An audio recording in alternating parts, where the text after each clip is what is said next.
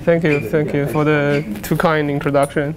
Thanks for the invitation. I'm very excited. This is my first in-person seminar since EPFL, actually, last March. So I will want to report some recent results on. Yes, but MIT room, you can take it out. Okay, yeah, finally. Yeah, I have to wear this to teach at Yale. Yeah, so some new results on class of problems I called assignment problems with planted structures. So this is joint work with Zhen Ding at Penn, Jiaming Xu and Sophie Yu at Duke, and Dana, who's assignments right now and joining Cornell next spring. Right. So let me start with maybe a high-level overview and contrast with maybe more familiar problems in graphs that has this planted structure. So I think a recurring question that people ask in any statistical inference is how to reconstruct certain latent structures from noisy observations. And this is of particular interest in statistical problem arising in network analysis. For instance, what you want to achieve is to transform a network which is more messy than this and all tangled into something which is cleaner and reveals the community structure, right? So I'm sure many of you heard about the problem of community detection and worked on it yourself. And this is a classical example. And even earlier, there are problems, let's say planted clique, a clique hidden in a early graph, which is all of this flavor, and more generally, clustering at large.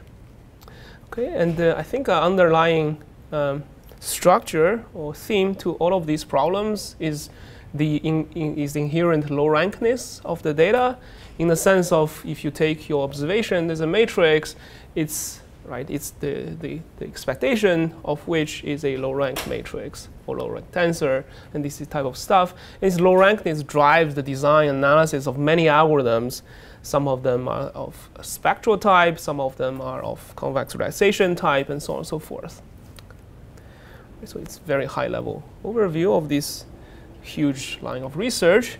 And then there's more recently a new set of problems. I mean, some of them are not that recent actually, which I call planted assignment problems that does not have these low rank structures at all, where the latent variables is usually a permutation or a matching or assignment or vertex correspondence and so on and so forth.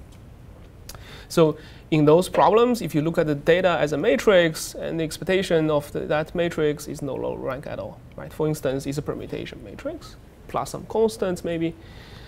And for example, let me just maybe mention a few problems of this form.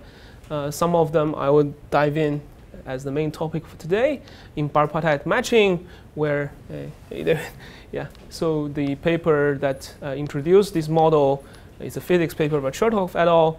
That look at how do you extract as a latent matching from a data where you observe a bipartite graph and the weights are somewhat correlated with this hidden matching. So this was just the planted version of the random assignment model. And then when we move on to more difficult problems where you observe two graphs as opposed to one, and the goal is to find the latent matching by maximally correlated these two graphs, and that's the line of research known as graph matching or network alignment. I think some of the work are due to people here. So that's something I will mention as the second part of the talk. And in addition to those, there are problems like traveling salesperson, to find a Hamiltonian cycle, Hamiltonian path that has this latent structure, or more generally finding trees and k-factors and so on and so forth. So all of them start to deviate from these models where you observe low rankness, and like many of the algorithm needs to be reinvented, right? So there's this classical spectral algorithm that won't work here, and there's a new spectral method invented. So today I will just to discuss maybe two vignettes along this line of this suite of problems, and focus more on the statistical aspects, in the sense of I want to discuss information theoretic limits, lower bounds, to complement what we know about algorithms, and mention things that we do not know if they can achieve with good algorithm and so on and so forth. So I will start with linear assignment, and which corresponds to the planted bipartite matching problem. And then I will, if I have time, I will discuss the quadratic assignment problem. I think I tried this talk twice before, and I don't get too much to discuss about this. So, yeah, but maybe just to give you some general flavor, okay. Depending on also how many questions you have. But feel free to ask any questions anytime. So I'll start with linear assignment. So with the model that was proposed in this physics paper by Chertoff et al. So the setup is the following. You observe the observation is a weighted bipartite graph. Right? So that has a hidden perfect matching, M star. M star are these red edges. Right? And then in addition to these red edges, there are n times n minus 1 pairs. Then you connect them independently with some probability as a d over n. So d could be a constant, or d could grow. Or d could be n, right? It's completely connected. Okay, so and then the latent matching is reflected in the weight distribution, right? For red edge weights, it's drawn from some log p. Otherwise, it's drawn from some log q, right? You can think about, yeah, they have different means, for instance.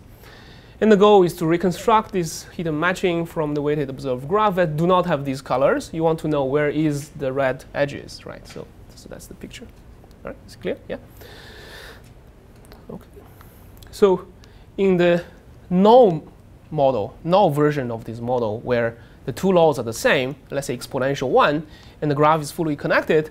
So this is the famous random assignment problem, where there was a physics conjecture by Mazard and Parisi that says, oh, the minimum cost to this mean weight bipartite matching problem is equal to zeta 2, and then in a sequence of papers, finally Aldous proved it, and this was how, I guess, this local weak convergence tool was invented, and so on and so forth. It's very nice as a result, and this model can be thought as a planted version of the random assignment problem. Any questions so far? No? Yeah, please. Yeah. In the random assignment problem, yeah. It's always about the min cost. The min cost, it's right? Just a signal. Right, right. So I will describe the statistical meaning of the min cost matching. In a second, it's maximum likelihood. Right. So this is the Chertoff et al. Physics paper. They introduced this problem for the following applications, which they call particle tracking. So you can think about the following scenario where you have m particles, let's say, moving, diffusing in a random environment, and what you observe, let's say this picture shows you two snapshots of this bag of particles at 2-time instance. At time 0, they are the blue ones. They are the red ones, and then after another time, they moved randomly to the blue dots, right? So the goal is to, let's say, you take measurements for them by looking at their pairwise distance, and from the pairwise distance, you want to construct this second panel, which tells you the matching, right? So which particle moved to which. So you can do some maybe greedy methods, right? So because they don't tend to move very far, but some of them do move quite far. So you can do maybe a global type of, yes, please. So how much information do you lose by ignoring the sort of geometric embedding of the points? Very good question. Very, very excellent question.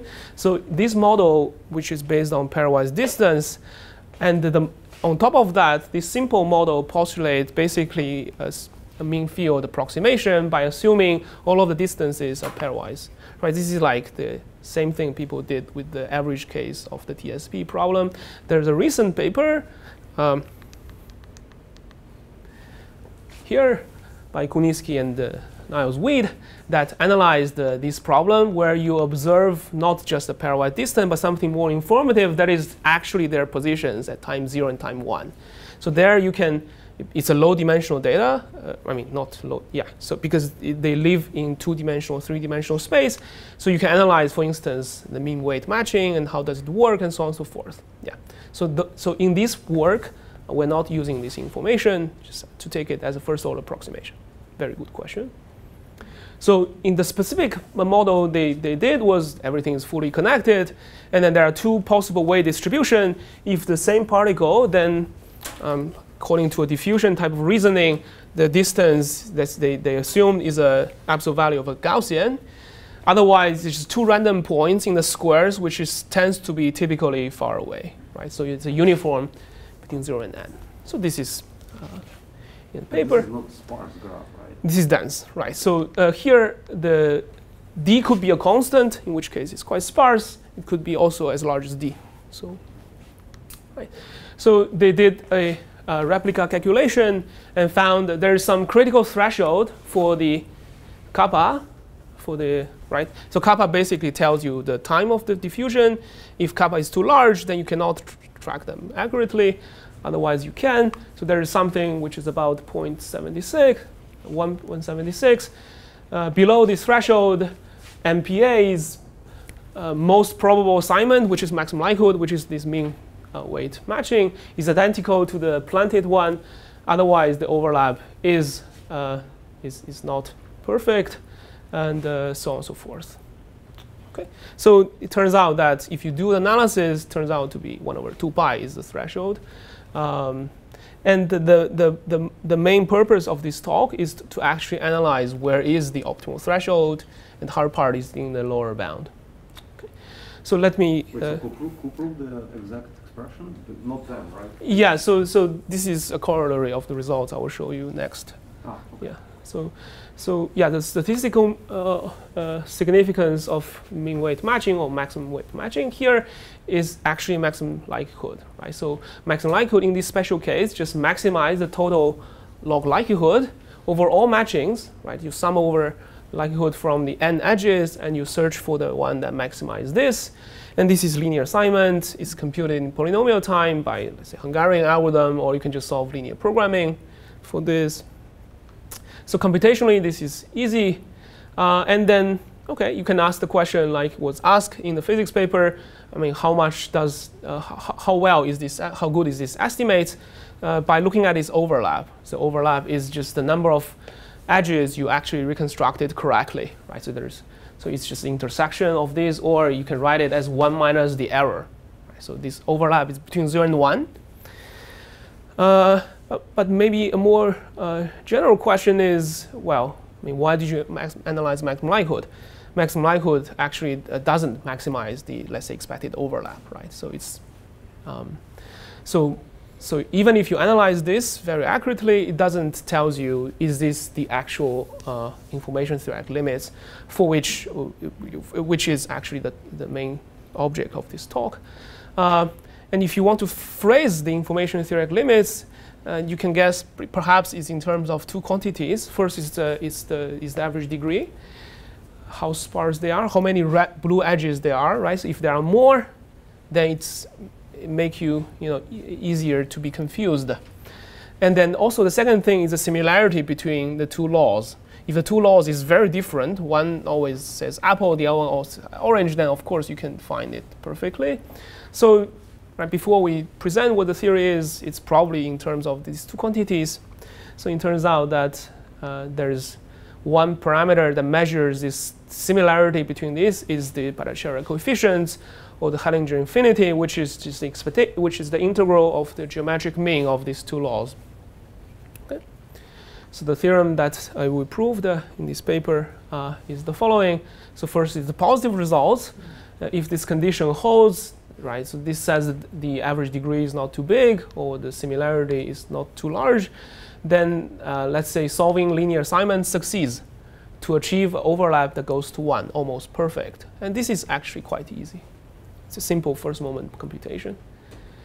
And the second part is the main result, which says this condition is actually tight up to the exact constant. Right? So let me parse it. So if you are epsilon above this threshold, then no algorithm can achieve overlap that converge to 1. Right? So in both sparse models, where the 3 parameters, d and the 2 laws are fixed, or in the dense model in the meaningful scaling, where the blue edge weights is a dilation of a fixed density. So what does it mean? It means for every node, there's roughly d edges attached to it that are blue, the minimum of which is competitive with the red one. Right? So I'll say this in a second. So this was conjectured in another physics paper. I think it's by Semergen, Sikuro, and Zebadova. I think in PRE last year, they considered both models, and this is the conjecture they put forth, and it turns out to be correct. So for the exponential model, which is the planted version of the random assignment problem, let's say, and fully connected as usual. So the red edge weights has some parameter lambda, which is a constant. Then the blue edge weights has mean n, right? Therefore, if you look at the minimum of n independent exponential 1 over n, you get exponential 1, which is on par with this planted red edge. So you can imagine there is some threshold that's make it succeed. So this is actually happens if you evaluate this Betta-Cherra coefficient. It turns out to be at lambda equal to 4. And this was actually conjectured in Moharami, Moore, and Su, which I will explain in a second. Yeah, please. Yeah. So you say for all m hat, but here there is an obvious optimal algorithm, right? Which is like whatever, like the which is like maximum posterior posterior probability. Right? Yes, yeah, which is hard to analyze. Yeah, but in principle there is no. Yeah, absolutely. Yeah, there is some method that minimize or maximize the expected overlap. That's what physicists analyze, right? Because this is like mismatched. ML is a mismatched version of that, right? Yeah, the physics one, I'm not entirely sure. I think they analyze some version of the belief propagation. Right, which is Bayesian.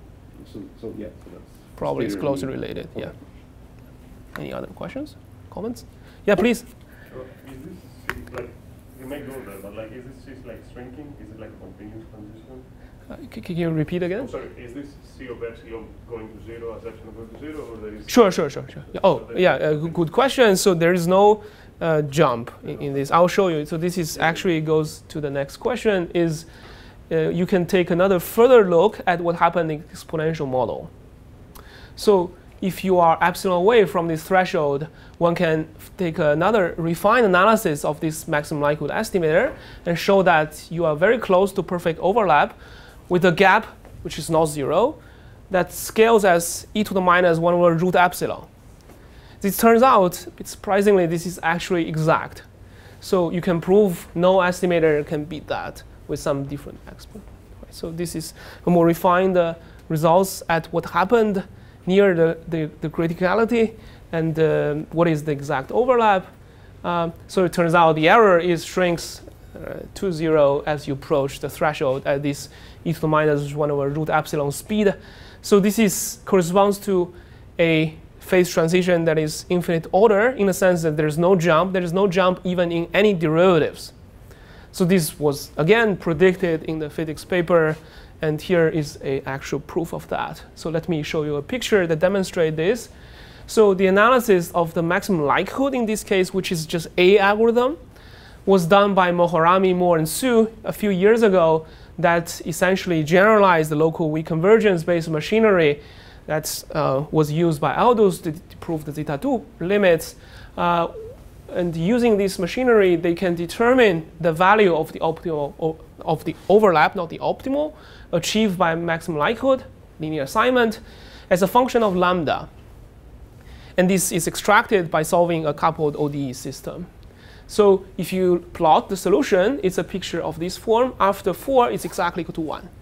And approaching this 4 leave you a gap which is e to the minus 1 over root epsilon.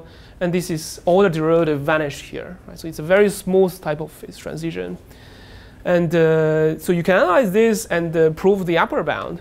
That is this. And so it was done in our paper following the physics paper kind of heuristics computation. But this is just analyzing existing results. And the hard part is to prove this is actually tight.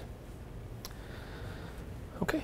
Right, so I want to contrast what people know about other planted problem and the style of phase transitions in those problems. For instance, if you look at what happened in stochastic block model, so depending on how many groups you have, the behavior of the phase transition could be either of second order, right? So this is, I mean, I didn't explain the parameter, but these results are proved by some of the people here. This is like the signal-to-noise ratio. And cross, so the overlap actually, the phase transition is 0 or not 0. Right? So below this, nothing works. You can only achieve a trivial overlap. And then it starts to become non-zero. So this is what happened with 2 groups. And with more groups, the picture is more murky. I think this is conjectured. If you have 5 or more, then there's a jump at some threshold which is unknown from 0 to something strictly non-zero. So this is what physics call a first-order phase transition, where the value of the overlap actually jumps, and this is where the value is continuous, but the derivative jumps.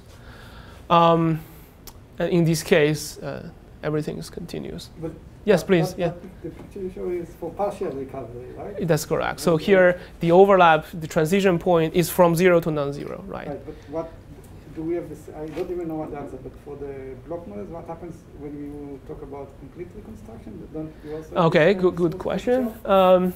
That's my intuition, but I didn't know. I think in this case, unless this goes to infinity, the overlap is never approaching 1, right? It's always something close. Right, yeah.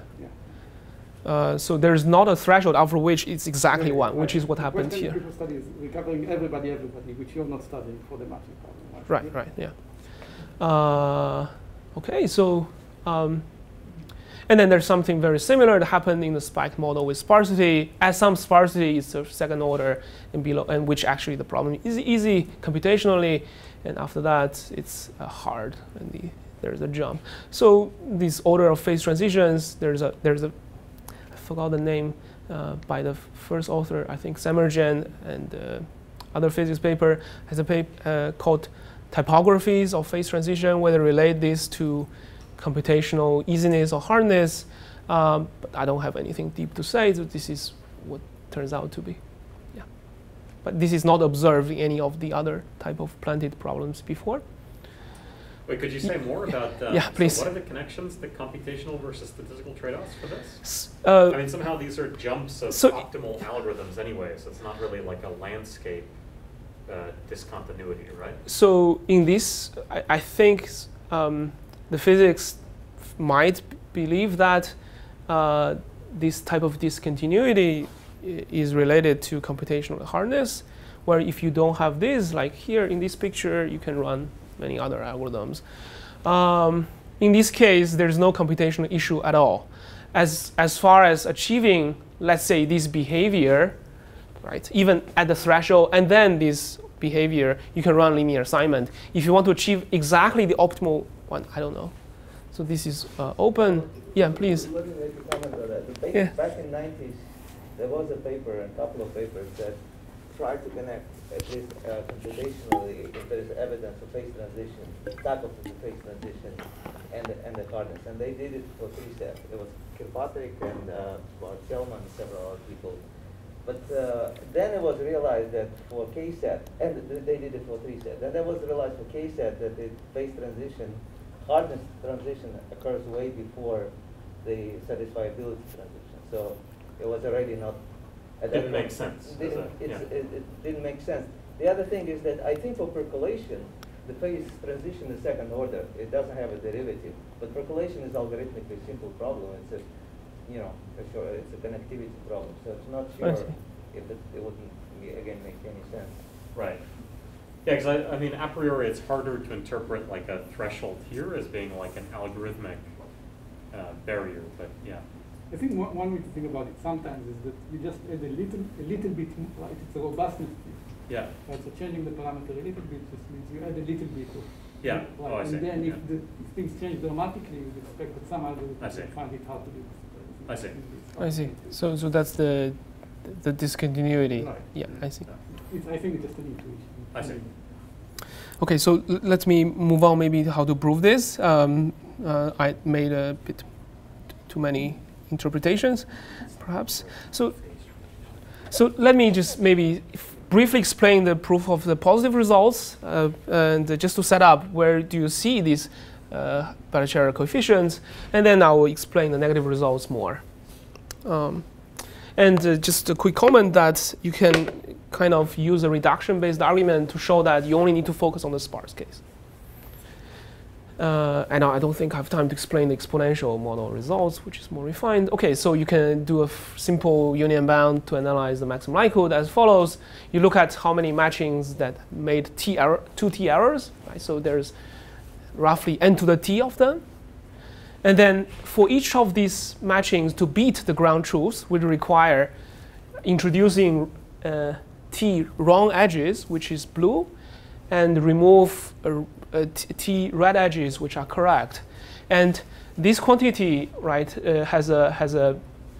is on average bigger than the other one. Therefore, this is a rare event, and this event, right, has a typical large deviation behavior, which you can simply compute by Chernoff bound, and the exponent has the Bhattacharya coefficient built in. So this is where it shows up, and it also related to the sparsity, to the average, to the edge density. So for taking the union bound, we'll tell you the right. So this is well known actually. Okay, good. So the hard part is to prove actually the negative results, right? So information theoretically, there is nothing better than maximum likelihood as far as threshold is concerned. So you cannot just stop at analyzing maximum likelihood. So you have to analyze, say, optimal algorithm, like Yuri said. So here, instead, what we analyze is the behavior of the posterior distribution of the hidden matching, conditioning on the data. Right? So this is some random distribution. It has this Gibbs form. Right? It's proportional to the total likelihood. Right? You put on this matching, conditioning on the weights. So this is just some distribution over n factorial objects. So what you need to show is right. So the behavior of this tells you, right, it will inform you about whether you can do it or not. So in the following sense, so there is a very simple, well-known but crucial observation is that you can analyze the following estimator, which is guaranteed to be optimal within a factor of 2, right? Which is you sample from the posterior. So we are in the business of information theory analysis, so I don't care whether I can do it efficiently or not, but it's well defined. It's a randomized estimator. It's a very simple proof. You can reconstruct it yourself, because from a statistician point of view, the resampled version and the ground truth are exactly the same, right? So the joint law between the estimator and the ground truth and the estimator and the resampled version are exactly the same, and it's a matter of triangle inequality. Okay, so we analyze this. I mean, still, it is a very difficult object to understand because this is some random distribution. So then what you prove is the following thing. So what you want to show is that with high probability, the behavior of this random distribution is as follows. Right, so in the set of good solutions, those are close to ground truth, it puts just small mass. Right, so those that are close to it by delta times n, and I call m near. So these are good solutions, but it puts more mass at the bad solution. So there's separation between these two. So I normalized everything by the weight at the ground truth, but what matters is the ratio here, right? So if this happened, then if you sample something, you're going to land at the bad part with high probability. So this is how you prove this. Okay, so the first part is relatively simple. It's a truncated first moment computation. And the second part is the bulk of the paper, which is a constructive type of argument. So I need to actually find these matchings that are in the good set, such that their total probability under this Gibbs distribution is large. Right, so this requires some type of a scheme to do this. Okay, but this is the abstraction for this method. Therefore, it abstracts any algorithms. Right? So, okay, so let me discuss how it was done. So first, instead of talking about other matching than the ground truth, I can talk about their difference. So difference between A matching and the true one is just some disjoint union of even cycles that alternates in color. Right? So these are the red one, these are the blue one. So let's say the ground truth is 1 to 1, 2 to 2, and then this dashed line, you do a cyclic shift on 1 to 3, and it remains 4. And the difference is a 6 cycle, right, on this part. This part. So the goal is to find exponentially many long alternating cycles. Why long? Long by linear in n, right? Because that's the loss I want to achieve in the end. That are augmenting in the sense of it just has to have better likelihood. Right? So this is the goal, to prove the second part.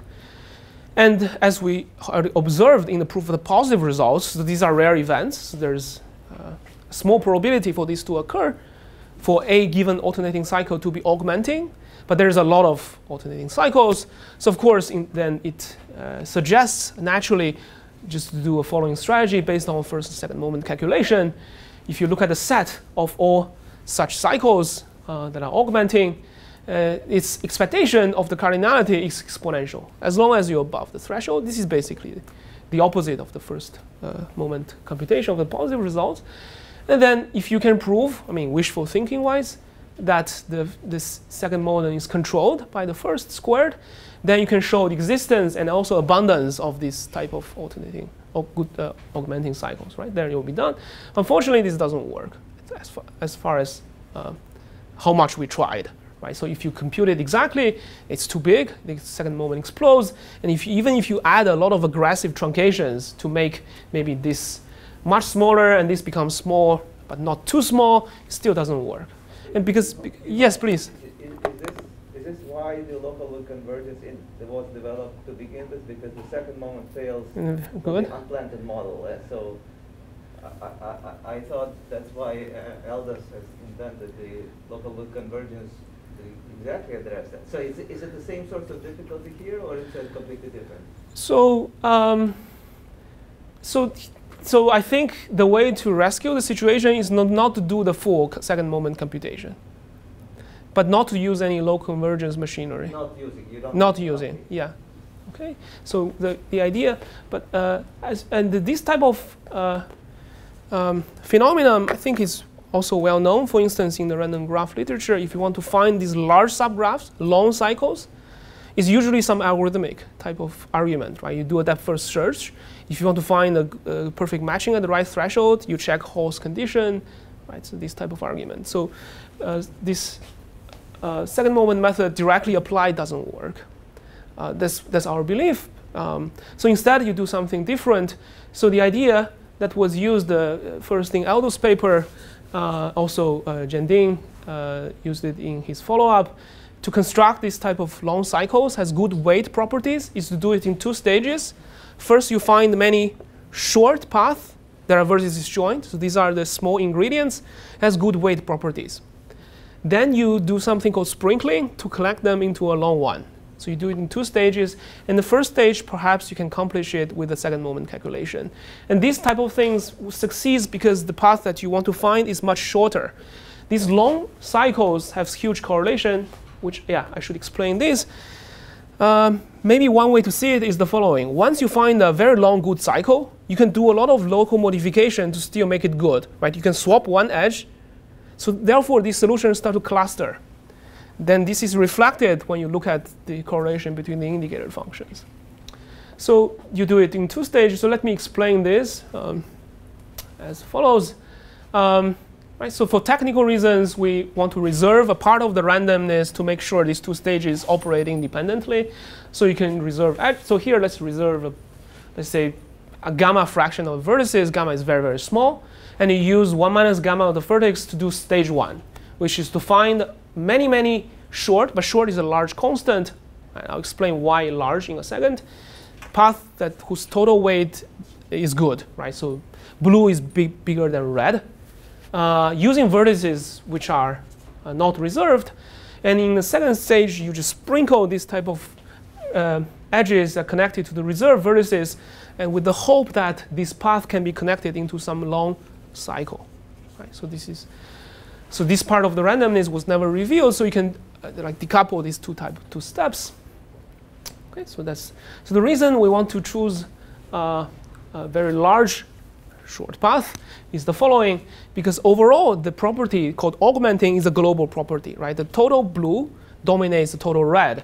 Therefore, if this is, let's say, 100, so the bulk of the contribution is coming from stage 1. If you ensure all of these are not just augmenting but extra augmenting, then when you add these extra sprinkled edges, even they are not that good, right? Overall, they are still augmenting, right? So you leave a little bit of room, and this is the usual argument. Okay, so the way you do it is one way we did it is the following. I want to find this large collection of short paths, right? So I'm describing this stage. So you have a bipartite graph, the right part and the left part.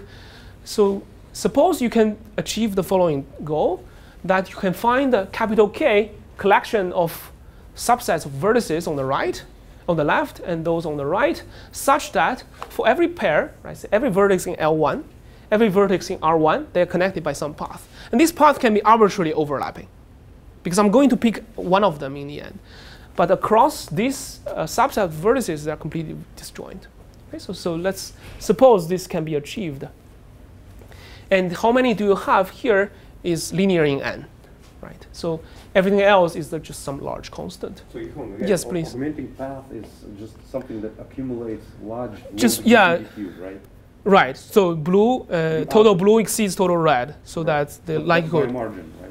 But by some margin, which right? You so also choose so here, yeah, as I said earlier, you need to do like epsilon augmenting in order to make sure in the end you get.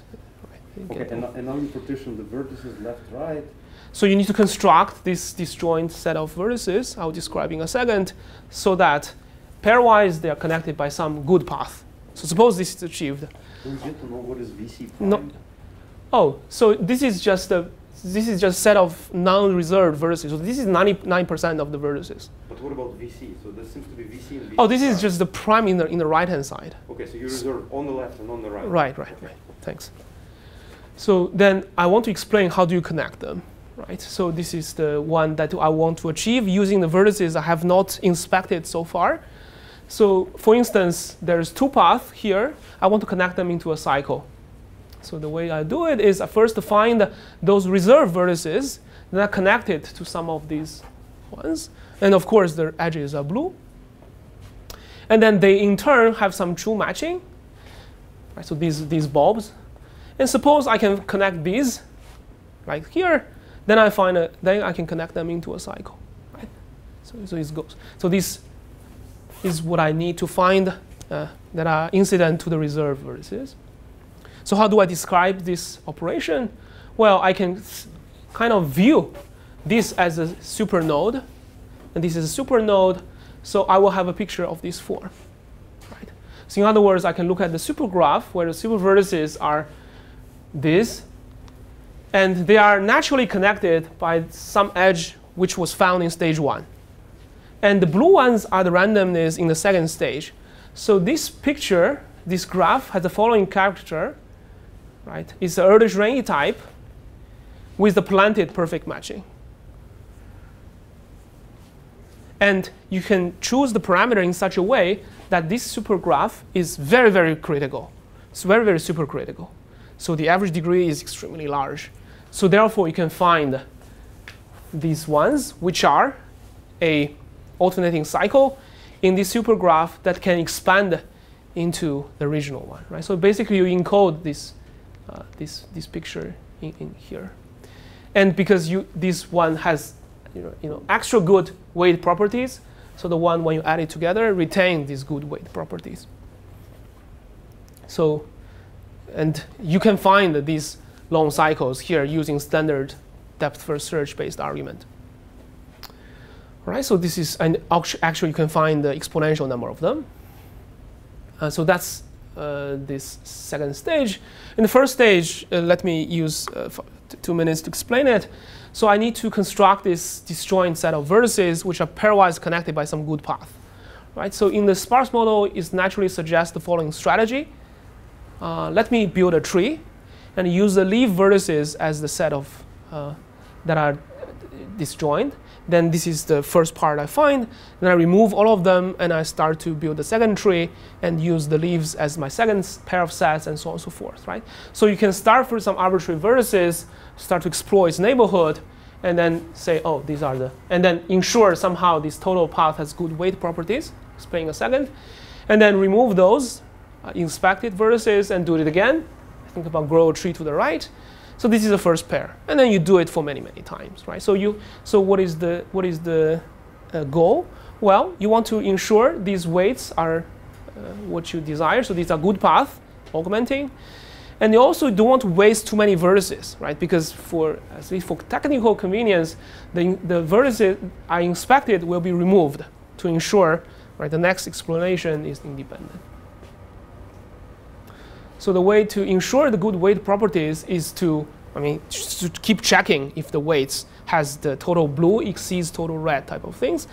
But there's an extra twist here. So in order to not waste too many vertices, you're going to do it in, let's say, in epochs. Right? So you grow the tree, but you stop after depth h, and you check whether these vertices total blue is bigger than total red. And if those vertices are not good, you don't grow any tree. Continue from that vertices. For those that are eligible, you continue to grow. By doing this, the fraction of vertices that you've thrown away actually only depend on the length of the epoch, but not on the total depth.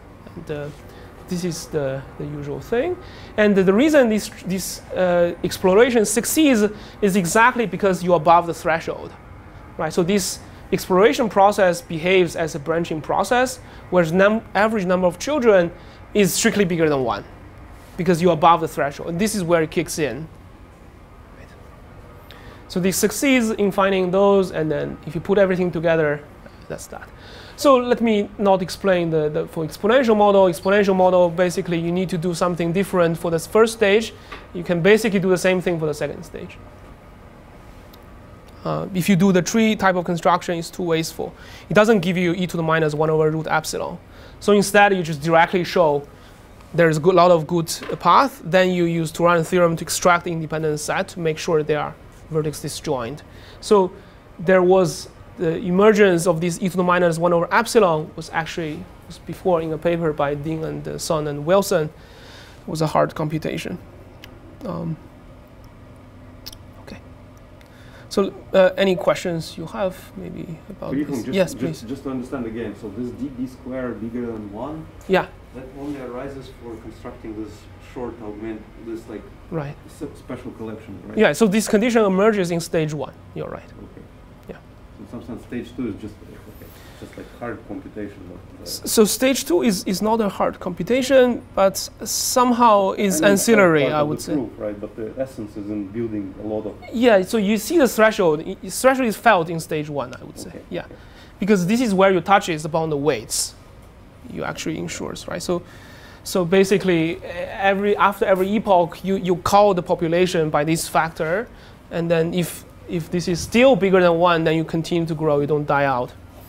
So yes. Is this related to, I mean, I don't remember the physics paper, but is it related to this replica computation they did? I mean, because you have a three process and you get this. So this I cannot answer. I don't know. Sorry. Maybe someone in the audience knows. What's the question? I think. I mean, the physicists definitely didn't have this picture, but the question is, you know, is something like that appears in the prediction when they did the replica calculation, right? Because this looks, it's a similar flavor of thing. Right? You mean the cavity calculation? Yeah, the right? cavity calculation. But that is essentially the cavity calculation. Yeah, but I don't know if that's what they did, right? I mean, it is a cavity calculation. Okay, so let me. Do they have such a sharp prediction with like the Bhattacharya? They do. Okay. So this is exactly predicted in that Samarjan et al. Paper, PRE paper. Yeah. Yeah, they also predict what happened near the threshold. Yeah. Okay, so let me use the remaining maybe 10 minutes to explain briefly the second 5 minutes. Sorry. Just to give a quick some quick exposure problem, which is related but much harder. And so this is the quadratic assignment problem that underlies this statistical question, which is called graph matching. So you have two networks, which you know they are correlated if you have the correct vertex correspondence, but you want to find without it, basically with the unlabeled graph. So you want to find a matching between the two vertices that maximally align the edges. Right, so solving this combinatorial optimization problem is very hard. It's called quadratic assignment, which is much harder than linear assignment. So linear assignment only have one pi here. So in the noiseless case, this is the graph isomorphism problem. Has many different applications. We're going to skip all of them, I think. Yeah. Because they're all fake, right? No. So yeah, I shouldn't say because by some of the people here. But I think they are actually real paradigms where this. Okay, sure. Wait, Berger? Is it Berger? Oh, no. No, it's a Berger. She's No, but these are good applications. No, and in fact, this is a very genuine application to match objects of course, it's all trivialized by neural nets now.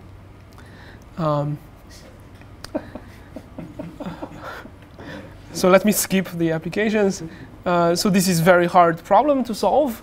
And yeah, as we all know that, beyond worst case analysis, there's a lot of things that you can do, right? Real networks are not that pathological, and they have latent structure which you can capture with meaningful models. So one of the models that's emerged as a popular one is this correlated Erdős-Rényi graph model, which is just say two Erdős-Rényi graph that has edges correlated. So let me quickly describe it. You can think about the mother graph gets sampled twice, and these are your two observations, except the second one undergoes a random reshuffling. And this is the matching that you try to reconstruct based on G1 and G2. So marginally, G1, G2 are just G and Q, and you want to find pi star.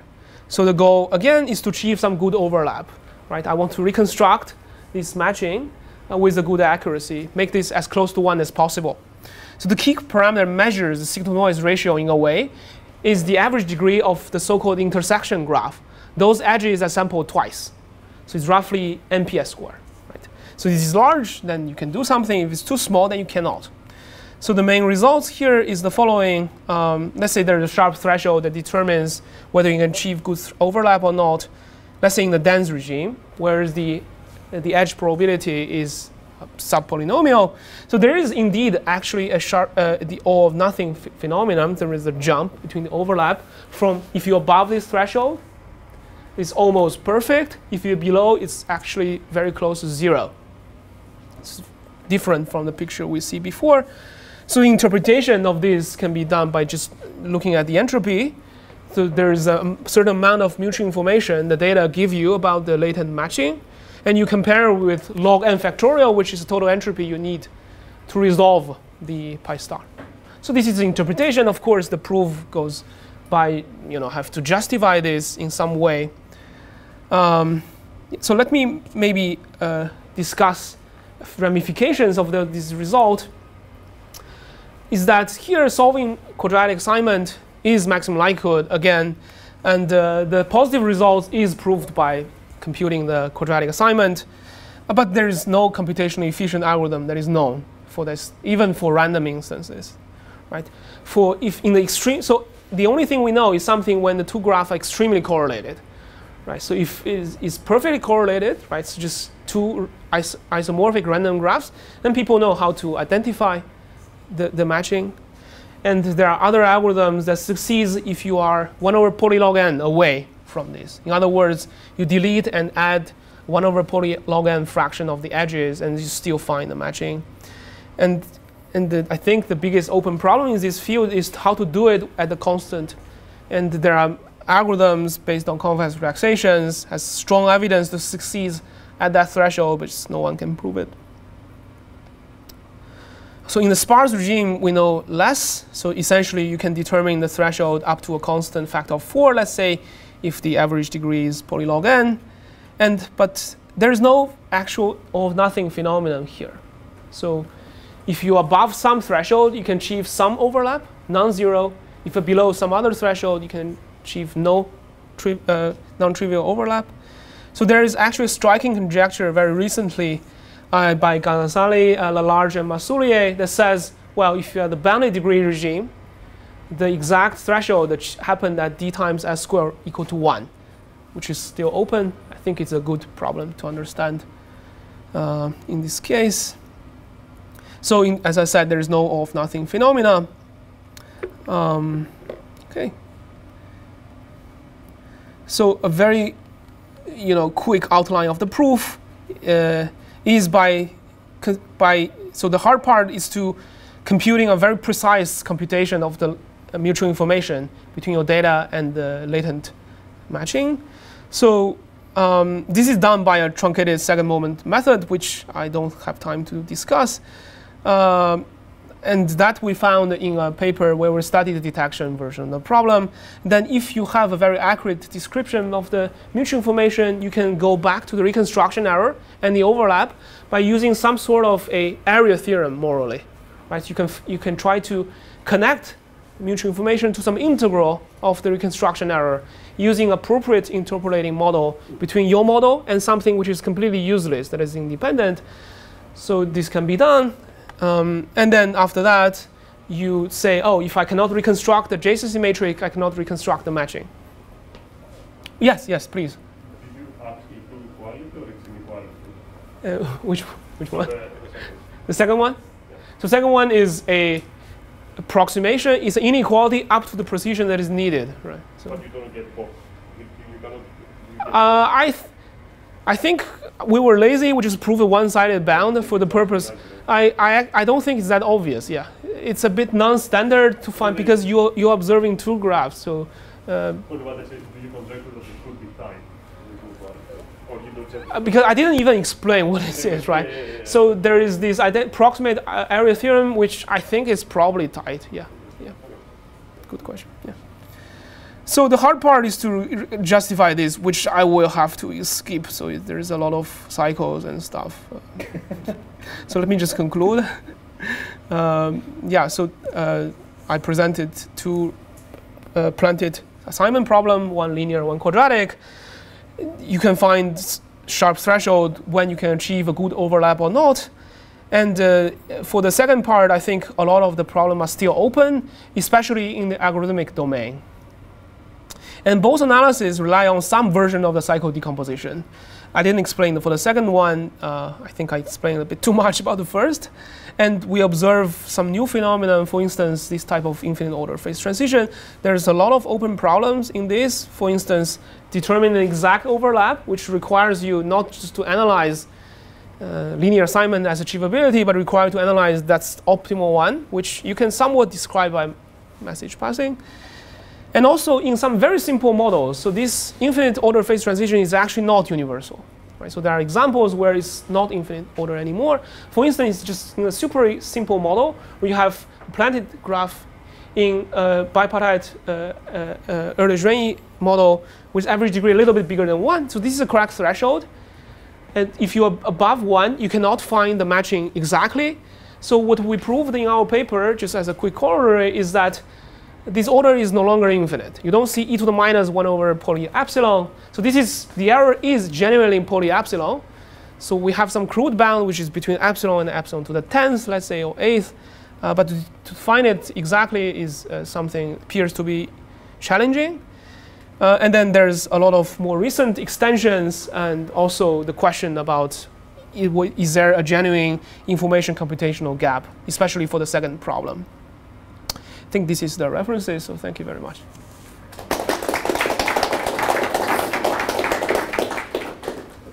Okay, I think we are technically over time, so we'll have to take questions offline. So Yihong is going to be here for a while. Yeah. PM today, and you're welcome to grab him or just stay. Like he can answer your questions here. But yeah, you can come on. Let's thank him again. Yeah, thank you very much.